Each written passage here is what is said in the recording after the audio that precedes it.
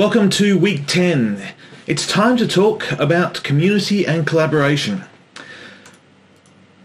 So at this point in the season, well now, it's really close to assessment season. The marketing performance review is headed inbound at pace. You are finalising aspects of your class participation and you've got a couple of things to report in on for the year portfolio. Now, two things I want to draw your attention to with regards to this content and your current materials. First of all, any of you who built a community-oriented project, there's some material in tonight that is about this particular aspect. So if there was a value proposition that was followers, your game plan was to increase your number of followers or to get likes or to get comments or any of the sort of participatory, I'm going to need people around me, therefore I'm going to want to drive community to create value for being engaged. Those aspects in the reflection, both in your reflection of the portfolio and in your e-performance review for how the project went. There'll be material in this slide deck of value to you. Secondly, for everyone, if you have been a participant in our subject experience, if you've been in our forums and you've used our Padlet, you've been part of a community. And what I'm wanting to do with this theoretical concepts, which could be very abstract and very sort of, well, frankly, they could be very surreal. They could be very easy to turn around into high-level conceptual discussions, but we've lived an experience and we've had a reality that bears witness to the theory. So I want to make certain that when you are thinking about this in terms of your e-portfolio review, you do consider that the theories and the content and the ideas we're going to talk about in this series, this episode, will link back to your experience inside the e-marketing subject. Also, a big shout out to XKCD's content, which have been keeping me going. I've added these in no small part for myself, but also because XKCD is an interesting example of an artist who created something with no intention of creating a community and ended up with a community he had no intention of creating. But also the way that there's usually something, there's a piece of content in there that sort of resonates and becomes like a banner for the community. And also the shout outs to every consultancy out there who's played both sides of the fence over the years. Now, quick little historical footnote. The first time I published a piece of work on online community was 1998. I used the word cyber.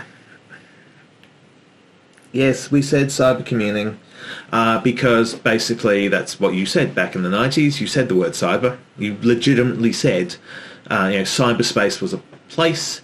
Cyber community was a thing that took place when people gathered in cyber spaces to have cyber relationships. No, cyber had a different meaning. Basically, the whole idea was 98. That's the first time I had a paper published on this area. I've been part of an online community since 95.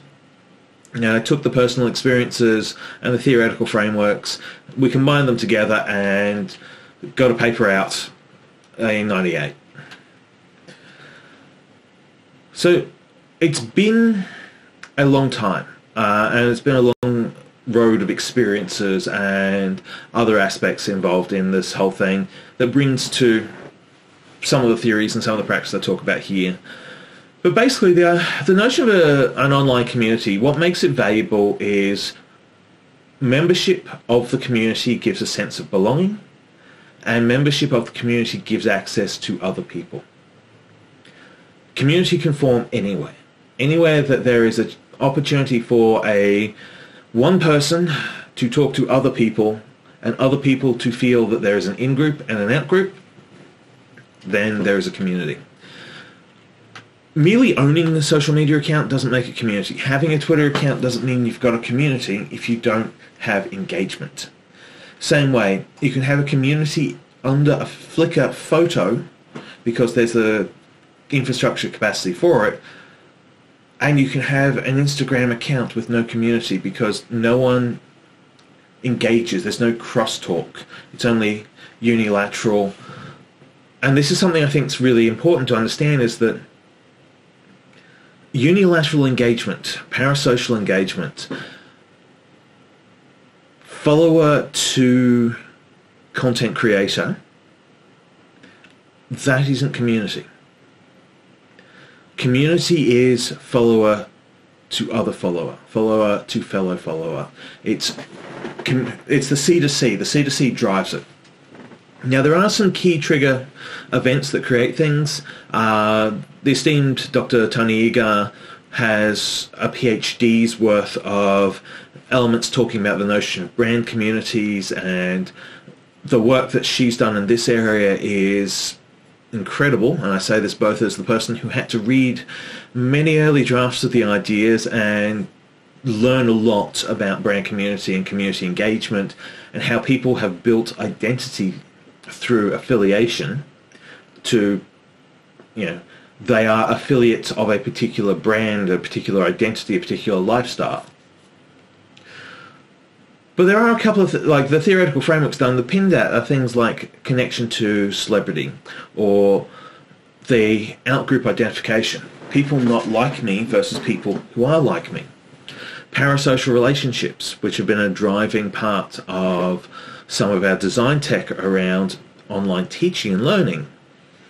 The one-to-many to one communication that Hoffman and Novak brought into play way back in the late 90s, and the Rheingold shared goods of value. All these elements they intermesh. They are component parts. Not all need to be present for it to work, but the more of these component elements that are present, the easier it is for the community to create the shared value that forms and reinforces their community. So C to C, customer to customer communication is vital. You need a one-to-many to one framework, so communication between members of the community is visible to the community. And you need there to be a driving value. Mere presence alone is not enough. It's value and use. Being part of and participating in creates the value that keeps the community rolling. So that's how value is created, but the question you ask yourself is, what is the value offer of membership of a community? And that's an open-ended one. That's something that's really interesting. Now, as a consumer, your value proposition is going to come from the use you gain or the elements you gain. One thing I will say as a marketer is, if you're ever tasked with, build a brand community, build a community. Why, we've got customers, have a community of them. Run far away.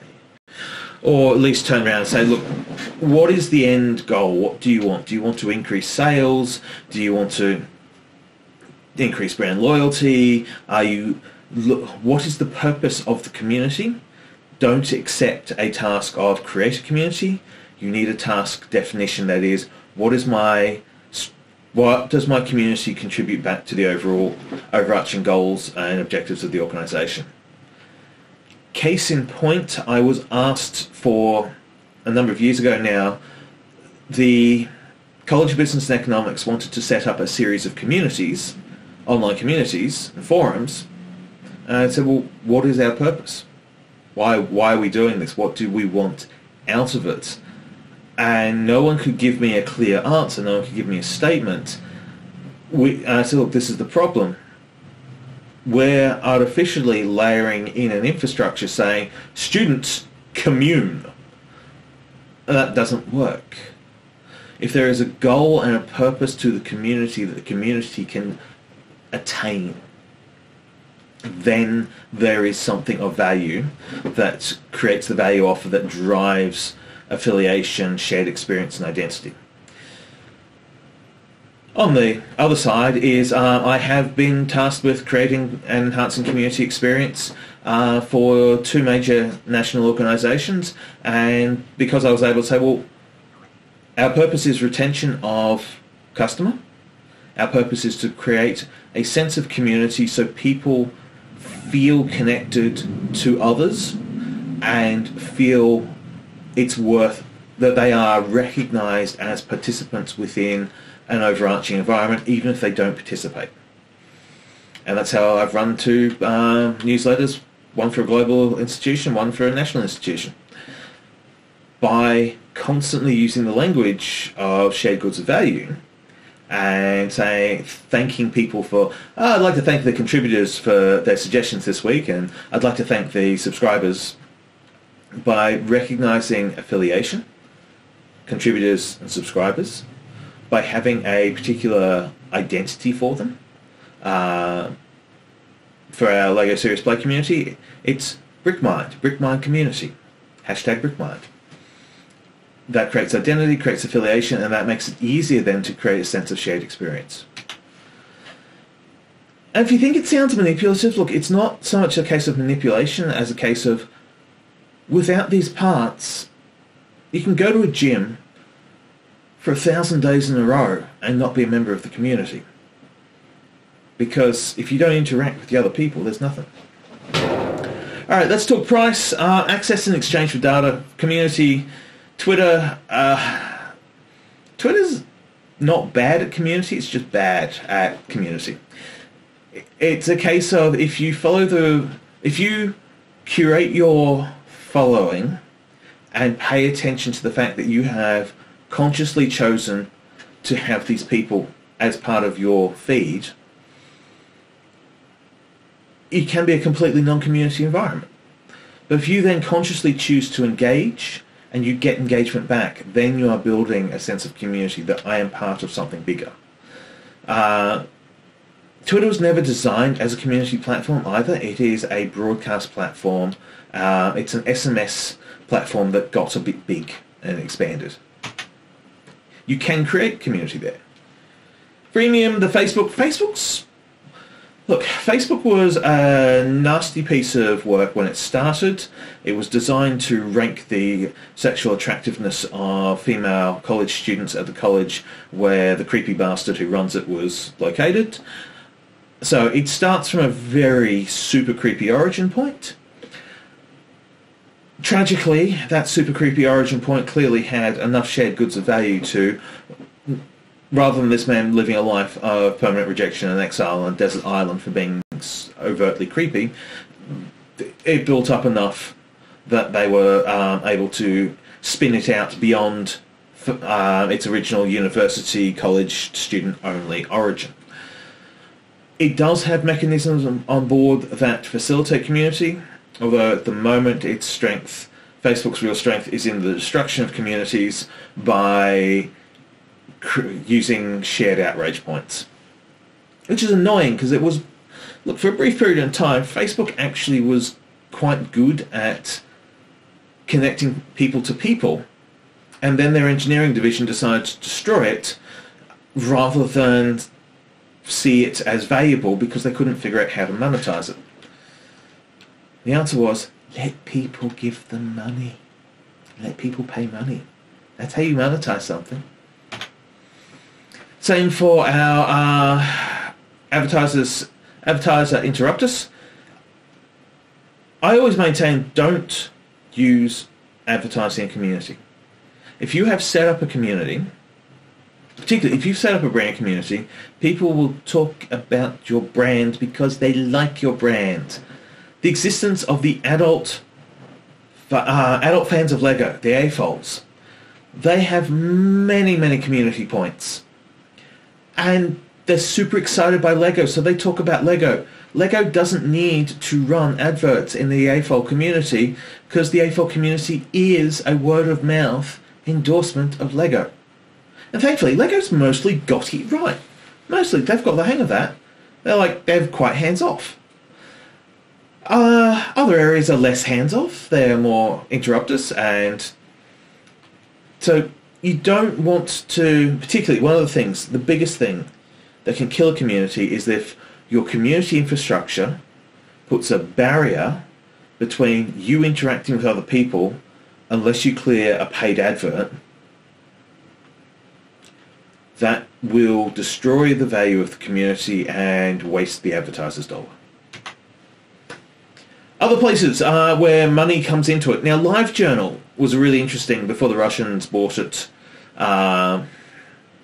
Before the Great Strike Through and the Great Strike Out, the mass censoring of slash fiction and the general taking a very good product and then suddenly deciding to find all the things people valued about it and smash them with a hammer. LiveJournal was a very vibrant place that promoted a lot of communities of interest. And it was very easy to join a LiveJournal community and have a linear feed of both your friends' posts and your journal communities that you joined. So the way they monetized is you bought added-on features that enhanced your own experience or gave you the capacity to give gifts. You could pay money to the software, to the host, so that you could then give a bunch of pixels to somebody else. So the first place was the premium for the accounts. The second place, this was amazing. I spent way more money than a sensible professional marketing academic should have spent on buying JPEGs that I could go give to somebody else. We were buying Valentine's Day roses, we were buying Christmas decorations, we were buying Easter eggs, we were buying, I can't remember which movie it was that came out, but we bought the things to give to our friends because we felt connected to the platform and the platform enabled us to connect to others. So literal shared virtual goods of value. What wrecked it and what ruined LiveJournal is that they went through a number of changes of ownership, and the change of owners went and drove out. The mistake they made is they decided that the paying audience was going to be their priority and they would get rid of the unpaid accounts. So you'll note there that there's paid account and unpaid account. What LiveJournal misunderstood was I would pay for an account that gave me a whole series of benefits, and one of those benefits was I reached an audience of unpaid accounts. So as a number of the authors I knew at the time were putting a lot of money into LiveJournal to have a high-end, good production value account, which they expected all their followers. They didn't expect their followers to pay money. They didn't want their followers to pay money necessarily. They wanted their access to tens of thousands of people following them. LiveJournal came in and said, well, what if we got rid of all the free accounts? And all the people with paid accounts said, well, that's the reason we're here. That's our value proposition. That's a dumb idea. We're leaving. So between Strike Through, which was a moral panic around male slash fiction that was being written around, wasn't it? We weren't even at the Marvel movies phase at that point in time. Mostly Lord of the Rings slash fiction. Moral panic on that, and then the desire to absolutely destroy the value proposition. Still out there because these are recent screenshots, but it was one of those things, again, you look at and go, you could have had it all, but you chose to drive it down. Things that didn't go as badly as expected. Honestly, I say this because when Heels was first launched, it got a very bad response because the timing was terrible. Women's wrestling in AEW did not start well, despite the fact that they've got this immensely talented roster of incredibly good female wrestlers and 4 of the best professional wrestlers in the world work in that division. And this is like objectively best in the world class tellers of stories and Britt Baker and Shida and like their feud was okay, but Britt Baker and Thunder Rosa is still one of the best stories ever told in wrestling. Just full stop. At the time that the fan base was saying, can just give us longer matches with the women wrestling, give us better matches, give us more matches, they said, oh, what you mean is you want an elite community for $50 subscription? No, that wasn't what we were asking for. It's gone okay, but it's the thing. One of the things about a paid subscription, though, a paid subscription community creates a couple of instant events. One of them is it creates a real-time identity for the people who are involved. Because you are tied to a credit card, you're tied to a financial identity, you have a certain level of behavioural modification that you're not going to engage in certain behaviours that would be high risk if your account was disposable. Or rather, because your account is tied to your identity and not disposable, it is a higher risk proposition to engage in certain behaviours. It's not perfect, but it's higher. Which brings us down to non-financial price. Every community is different, therefore everything ranges. The biggest thing I will say is communities take time. As a moderator of a community, and as someone who, when I was one of the writers for girlwonder.org, feminist comic books website, I was tasked. Each week I had 2 4-hour shifts on the forums. And my job was to have the forum client open during my 4-hour shift, where I'd be co-moderating with someone else. We had a back channel chat that we would talk to each other, check in. We'd check in on threads. We'd look for behaviours that were outside of our terms of use. It was a day. I committed a day a week to my volunteer job at a community forum. So, as a forum participant, I sunk a lot of time into various forums. As a forum moderator, someone whose job it was as a volunteer to help keep the community running the way we wanted the community to run. So being part of it, there's a time price. The next thing on the list is that there's an effort price. You are going to need to really get something out of a community, you've got to put stuff in. Similarly, there are learning curves. There's something that I'm really conscious of, is the spike in the learning curve of joining a new community is massive. You find yourself, oh hey, I really like wrestling, I'm going to go join this wrestling forum. And suddenly you're on Squared Circle on Reddit, and next thing you know, you're like, okay, I have life choice regrets about doing this. Because there's a whole bunch of, you post a couple of things and then you get either someone takes you aside and says, hey, newcomer, this is how we do stuff here, or you cop a lot of people trying to drive you out to maintain their in-group status. So things can be very high risk in this. So things like your lifestyle, your energy, even as I said, you can be an extrovert and driven by community interaction, and it's still exhausting. And lastly, the full gamut of risk is out there. Every possible risk that could be imagined for any type of product, it's there and in play. Now, distribution. This is a couple of things. In community, you've got the digital and tangible. The membership of the community, of a virtual community, is all about the digital and tangible.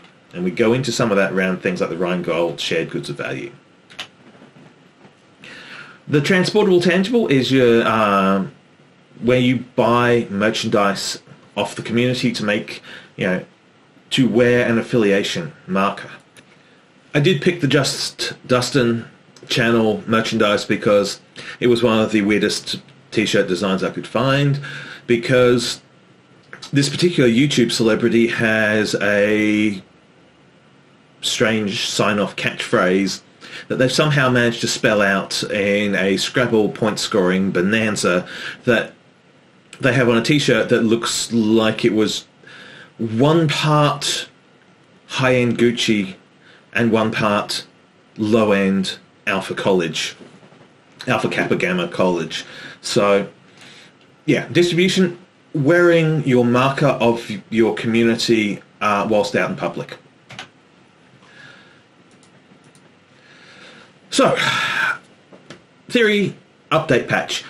At the start of the season, we talked about a bunch of different theories. I want to mention them in the context of community now. First of all, the one-to-many to one. Social media is not by default instant community. Without an interaction effect, without social media is a platform upon which you can build a community, but it does not immediately create community. You need social connectivity.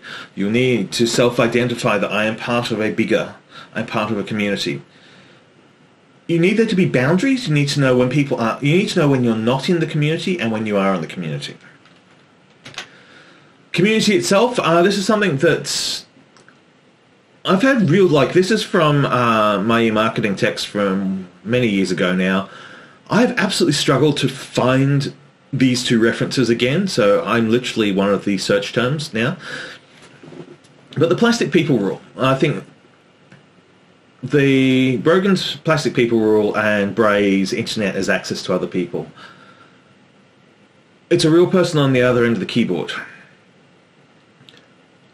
The problem that has emerged for us is a number of the people who have got up in the morning and gone, I'm going to do evil today, I'm going to harm another person, I'm going to set out to hurt and destroy another human. They know it's a person at the other end of the keyboard, and that's their value proposition that they are taking is, I get to hurt someone and I get to harm someone. Because, frankly, they're serial killers without the courage. Way back, as I said, we're looking 2009. Just around the emergence of social media. So this is from the 2011 textbook. We were really trying to remind people that they're not simulation exercises. They're not, people at the other end of the keyboard aren't simulation games. Marketers had a real problem with this. They started just assuming that they're basically they're treating it like a simulation. They were dehumanizing people. They were not thinking that's a person, not a credit card in waiting. So a lot of the stuff that I had to talk about around community and community engagement around this time was basically stop treating people like they're credit cards in waiting, stop treating them like data sets to be harvested, get back to treating them like humans. The problem we've got now is that we've got a whole generation of people who have realized that the rules are in their favor for them to harm others because there's the generation that came before them said, well, they're just data sets. The members of this community are replaceable. It doesn't matter if I churn these people out, there'll be other people to replace them. So that's a big problem. That's a problem we got to patch society to fix that one on the internet. Because the internet is real, and it's a real part of society, and society is real, and it's part of the internet. So the problems you see of human conduct is a problem of society. Now, the parasocial relationships. This is something where, God, I hate some of the work that's been done in psychology on this. And look, the pain I'm exhibiting is real. There is a whole genre of psychologists who basically have decided to stake their financial fortune on declaring anybody who likes a celebrity to be somebody they need to treat. I regard that as unethical conduct, personally, but I also see it as a problem because we've had parasocial relationships since we've had relationships. If there are 4 humans involved and 2 of them only know the other person by what the other person says and does, that's a parasocial relationship going up that way. But the notion of the parasocial relationship is it's a one-sided relationship, it's voluntary. You opt in to thinking that you are connected to the person. It has levels of social attractiveness and social attraction. And it's a sense of connectedness. It's a sense of this person becomes part of your life. And it's really easy to criticize and mock and be nasty about it. But no, we're going to be better than that.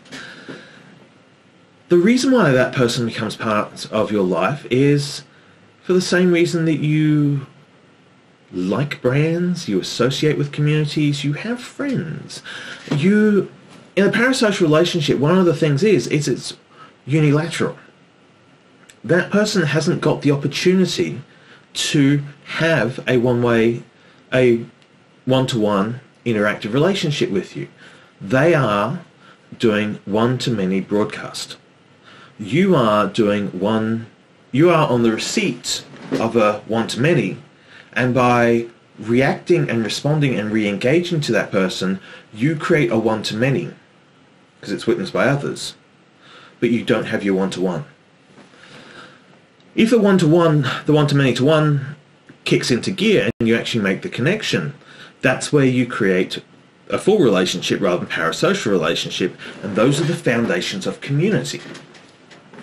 So parasocial relationships come up in a whole host of places. They are notable on the internet because it's easier to find your people. It's easier to connect to people for whom their life experiences resonate to you because it's a search-driven media. It's easier to connect in a parasocial unilateral way because we call you the audience.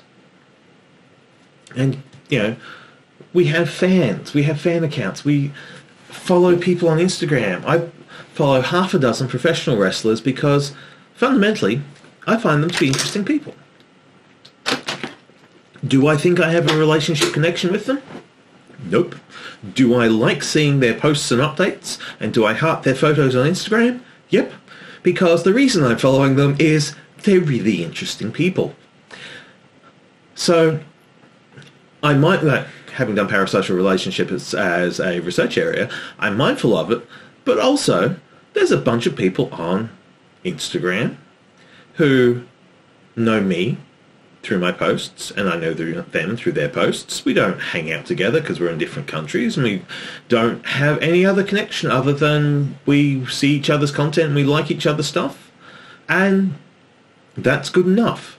It doesn't have to be more. You don't need everything to be some form of deep, meaningful human connection, because what makes us a functioning society are these parasocial connections, these high-level fluff conversations, these acknowledging and I cannot remember the right word for it, and it's in my Twitter classification paper, but these general conversational things. When you wave hi to someone, the person you always nod to on the way to the bus, the person you wave to in your class, like, hey, hi, you don't know their name, you don't know anything about them, but you're pleased to see them, they're pleased to see you, you both give the recognition. It's a parasocial relationship. Just if you do it on YouTube, it's really more obvious. Now, what makes it work and why I bring this up is that it can go horribly wrong, but anything can go horribly wrong. Functional risk. One of the parasocial functional risks is that you find out that someone who you admired quite a lot turns out to be a complete jerk. Guys, we have this happen way more often, that the bunch of the men that we had respect for turn out to be complete jerks. What you do at that moment is you go, that person's a jerk. I'm not going to double down my fandom and defend them and their jerkish behaviour against everybody. I'm going to go, shame that person turned out to be a jerk. I'm going to move on with my life and reevaluate where what I know about them now fits into what I think about them. It's vitally important that you go and say, that's new information, I'm going to take it on board, rather than going, I will defend them because someone has besmirched my parasocial friend. Don't do it. Because, again, the reason that happens is the value offer of the influencer, you start getting the connection. The authenticity of an influencer also brings to the sense of they're like me or they like me. A sense, now, we've had this from musicians, poets, sculptors, painters. There are a bunch of people who hung around early England going, that Shakespeare guy, he just totally gets my life. His plays are, you gotta go to the Globe. You gotta see him, mate. He absolutely. I don't know how he's made that connection, but he understands me. He gets me. And then that person has to take off because they're being pursued by a bear. The loyalty, then this is where the problem comes in, where loyalty exceeds the calculative value, where you find yourself digging in and going towards the cult end of the proceedings. That's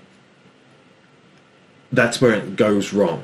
It's okay to be brand loyal to a brand. It's okay to be loyal to the persona. Like, you can be brand loyal to...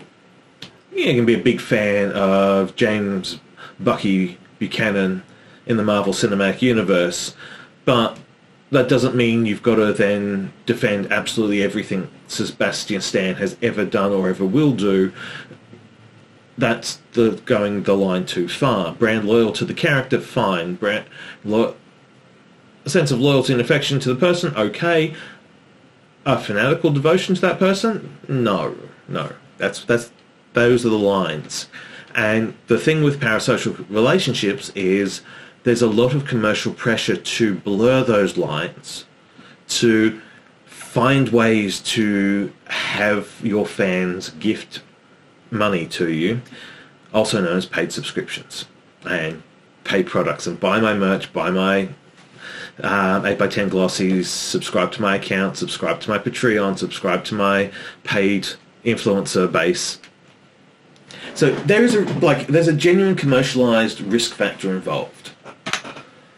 So quick run through the cases. Look, Stora is featured on a number of times. They're here for two reasons.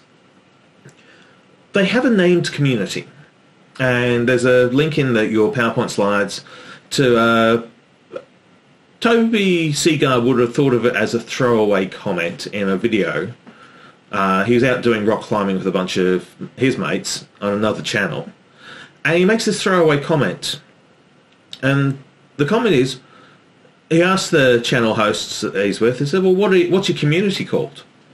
What do we call them? And they don't have a name. And he said, well, yeah, it's one of these things. It's got to sound right. It can't sound awkward. And he has a short chat about it, and then they go back to climbing rocks. It resonated because what's in a name? The name becomes part of the brand. It becomes part of the identity. Over on the Stora, it's the Stora Army. On the How Ridiculous channel, it's the 44 Club. Here in our community, there's the Shadowhawkers, the Daywalkers, and the Nightstalkers. Names have power. Be mindful of them. Think about how you describe it. Even the question of Stora calls their group the Stora Army and uses rank insignias in there. So there's a slightly militaristic element to a professional free-running parkour group. You gotta think about it. You gotta be careful about it. On the other end of the spectrum, I've mentioned Reddit a few times. Look, if you are a Redditor and you feel that I've had a go at you, do understand the reason I know anything about Reddit is I've got a Reddit account. There are certain things that Redditors are kind of notorious for because it's part of the in-group, out-group. It's part of the community drive that makes Reddit a community. Are certain behaviours that make them a key and distinctive market segment. Pretty much there's just about anything you can find on Reddit, any sort of community that's out there. I've just thrown up the Canberra one just as a quick example. It's easier to form community on Reddit, by the way, than it is on Twitter. Reddit is better. Reddit is really well designed. It replaced an entire Usenet, the newsgroup forum protocol. Reddit practically replaced that. So Reddit is absolutely phenomenal. It's one of the most amazing design decisions, and there's so much about it that's quite incredible. But the main thing to understand is that it's also not a universal. Like, I can make a joke about a Redditor, but there is no such thing as a Redditor. There are members of the Reddit sub-communities, the subreddits. Each of the subreddits is itself a market segment. And within the market segment, so each Reddit is the overarching market. Within Reddit are the subreddits, which are topic-based forums. They become your markets. So overarching market, you then have your market segments. You then can target into a forum to look for certain types of behavior within that forum that would be your ideal target market and your ideal target customers. For the most part, Reddit doesn't take too kindly to people trying to flog things to them. They're not really there to be sold to, but they are a community. There's immense knowledge present in this site that if you know how to use it, we've seen a paper previously where the data was scraped from Reddit to look at music recommendations. So as a community, as a platform, phenomenal. There's just nothing like it out there. As a place where it reflects society with a near perfect mirror, geez, there's bits of that place I wouldn't want to go to, and there's bits of that place that aren't for me. There are subreddits that are just not my market segment, and no sense me going down to that circus tent and asking for the monkeys. Ain't my monkeys, ain't my circus, not my sub-forum, not my sub-market, not where I would be. And that's what you got to respect about it, is that it is basically no more, no less it's a physical location on the internet. And it's not able to be genericized to the extent that we know as marketers, subcategories exist, sub-markets exist, and you slice it up, dice up, and find the people who are your market of interest. All right, theory and application to round it out. Yeah, of course I was going to do parasocial relationships. I find this really interesting. This is the idea of how the celebrity, and celebrity is a really open-ended concept, but how someone could use self-disclosure as a means to create parasocial connectivity. So, time to tell you a little secret. Now, every one of your alarm bells should have gone off, but if you've read the screen whilst I've said that, time not to tell you a secret. It's not even remotely a secret. This course, at the front end, I told you I was going to use the theories and the frameworks. Parasocial connectivity is one of the theoretical frameworks that I make use of to establish between myself as a disembodied voice and talking figurehead to you as my audience. I use examples from my life and my practice as a means of self-disclosure to give a sense of connectivity. And also I do it because I know things. I've been around the internet for nearly 30 years. You run a project on a platform, chances are I've either thought about it, known someone who's done it well, or known someone who's stuffed it, or stuffed it myself, or done it moderately okay myself. I use self-disclosure to give contextualization to theoretical frameworks that would otherwise be frankly meaningless. I use every example that I have given in this course, whether it be a snapshot or a case study, has come from a top-of-mind search. I've had to think about it, I've gone looking for it. If that's created a sense of trust and connectivity, awesome. If this is now breaking that sense of trust, well, it's disclosure. I'm telling you that, as well as everything else, as well as being conscious of the parasocial, but because I'm also conscious of the parasocial, as I've been pulling back, I've been making certain that I am still just the disembodied voice of content. What you see on the screen here is Dr. Stephen Dann, PhD, university lecturer, voice of MKTG2032, and now head and shoulders of MKTG2032. Slightly modelled on Max Headroom in terms of, you'll note also the way I shape and frame myself. but I am a persona in a content block. The real variant of me, insofar as anyone is a real variant of themselves, the variant that is off-screen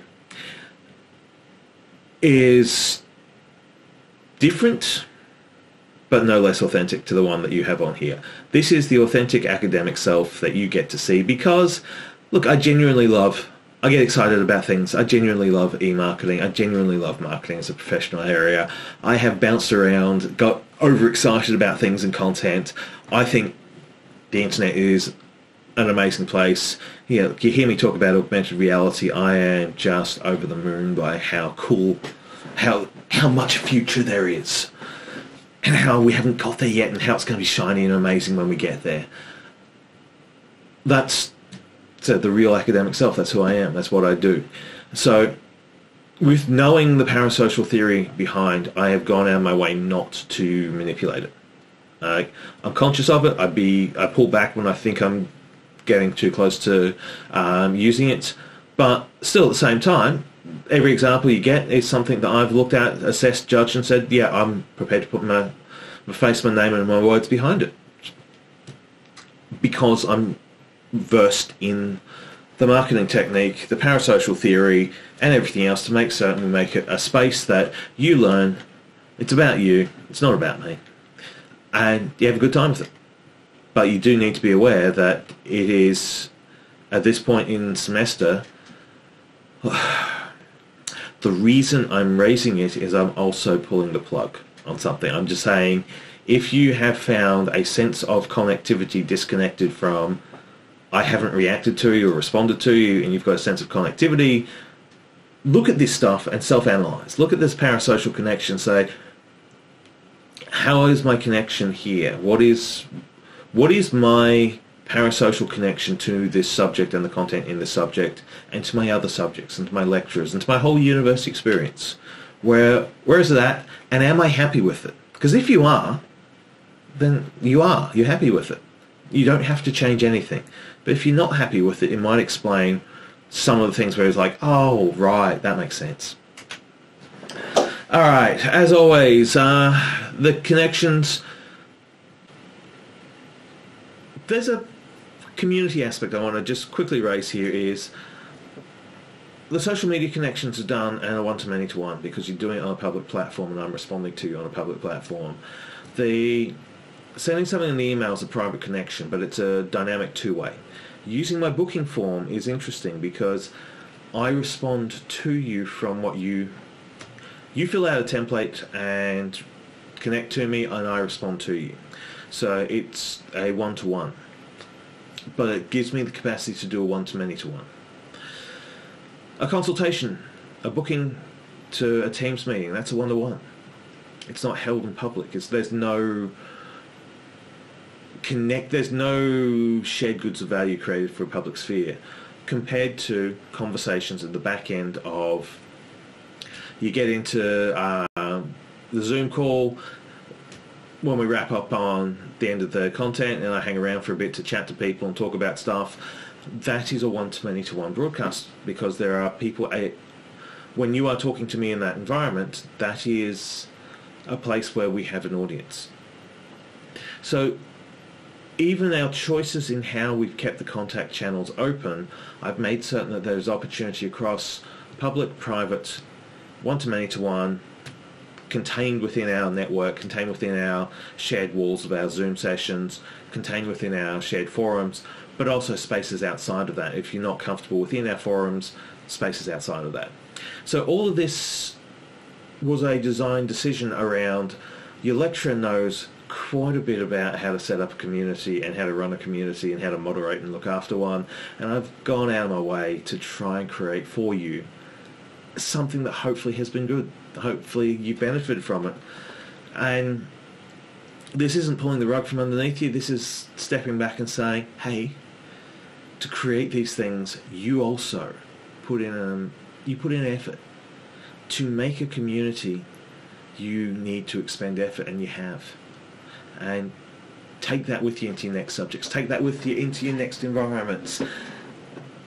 If you're happy with what we've done here and you've had some fun with it, savor it, relish it, and then embrace it and get out there and build your own and create your own. Learn from what we've done. Be better than I am at it. Go and create cool things. And with that, signing off.